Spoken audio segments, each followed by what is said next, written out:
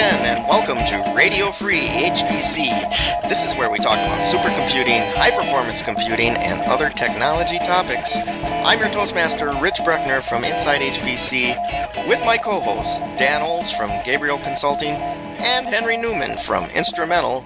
Now let's get to the show. There was a topic that came up that related to our previous discussion about benchmarks. A fellow by the name of Winston Saunders, he's an Intel employee, and he's a relatively well-known blogger. He's part of the Green500, and he put out this post that talks about a new, what he's calling a new metric called the Exascaler. And the purpose of this is to look at, for Exascale, we're looking at developing a machine that would run at something like 20 megawatts and would run 1 exaflop of sustained performance by the year 2020 or so. What he wanted to do was come up with something that would measure our traction towards this, and are we making progress or are we not, along the lines that we'll need to get to that goal. So he came up with this thing, and it's Exascaler combines the top 500 results with the Green500, and it looks at performance and efficiency together. And he did some interesting charts here. I brought this up to you guys because I know you like to follow trends, and I wanted to see what you think.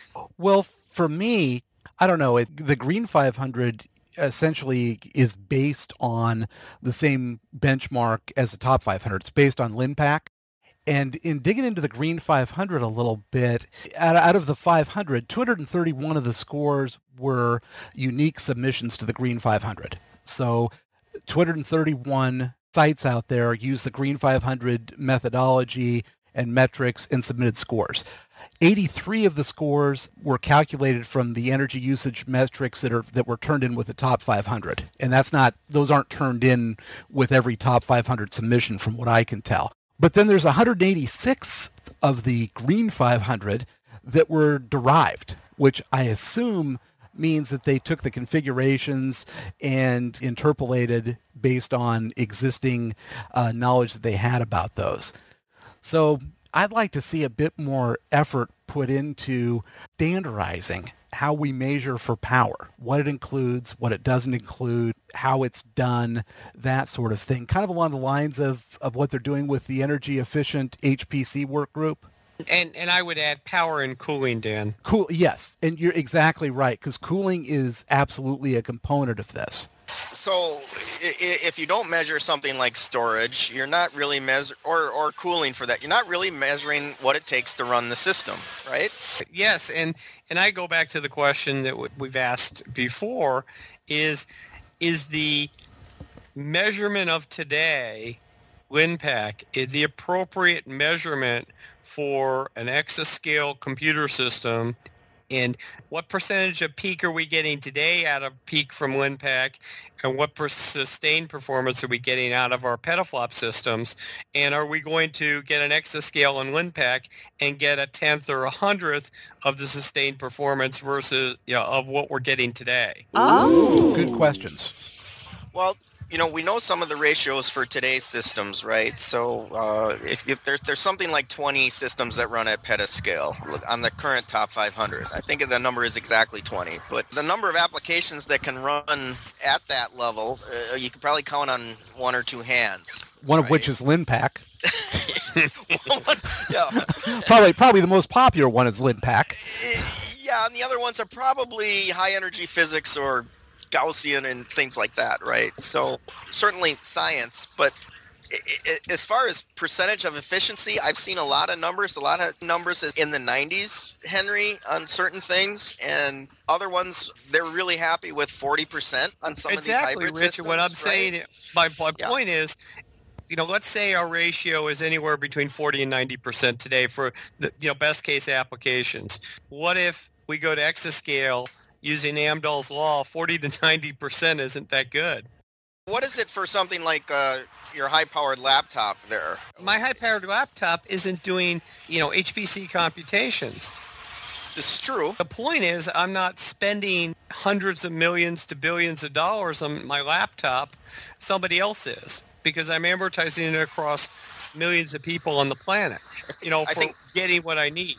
I think Dan spends more on his laptop than anyone I know. Yeah, I think so. And actually, some of the things that I do, like video rendering and even some audio processing, that can push it pretty hard. I can push 8 cores quite a ways. We'll see how the new 12-core Hydra 1A system does. And what's your bottleneck, Dan? Is your bottleneck memory bandwidth, cores, I/O bandwidth, bus speeds? What's your bottleneck on that laptop for what you're doing? On the laptop, I'm not so sure. I bet it's memory bandwidth. It very well could be, but for the kind of stuff, the performance-oriented stuff that I do, it's probably the GPU and could be software related too. But getting back to this efficiency thing, and we've had this argument before. I think we had it in New Orleans, Henry. I think we were talking about either SSDs or GPUs. I think it was GPUs, and you were making the argument that, hey, the efficiency percentage isn't there. My counter argument was, but more is more. More is more, but you can't afford the power to not scale. So yes. You move up to exascale. So if there is no more to the more, if the curve has peaked and turned downward, sure, absolutely. It doesn't make any sense at that point. But if you're getting more, and now we're getting all confused with using more 500 times, but if more is truly more, if the cost is reasonable, if the cost slope stays about the same, then it's a decent deal. It totally is, but tell me when that's happened in our industry, the cost slope, when you get more for a single architecture? The initial slope, bad. Slope going onward, better. I agree, onward, better. And actually, if you look at, it's kind of interesting. I ran some numbers on LinPack for the largest supercomputers versus even my home computers, and cost per flop is pretty close, even on like Roadrunner and on the K computer, right there in the ballpark. Are we talking list prices or what they actually shelled out for the thing? Well, publicly disclosed prices. Yeah. So who knows whether that's higher or lower? Yeah. Publicly disclosed prices are probably pretty close to what the price they paid for it was. Yeah. I'll put a link up to that on our site, too. But, Dan, remember, for some of the systems you looked at, the publicly disclosed price includes 30%, 20% of that as storage costs. You hadn't thought about that. Yeah, and there might be a service contracts in there wrapped together, and there's external networking and. But on the other hand, though, for those beauty contest installations, you've got the vendor eating an awful lot of cost in order to make the deal work. That's true. Well, let me put it a different way. Yeah. How many of the top 10 supercomputer deals do you think were profitable to the vendor that did them? 0. That's the thing. Yeah. Yeah.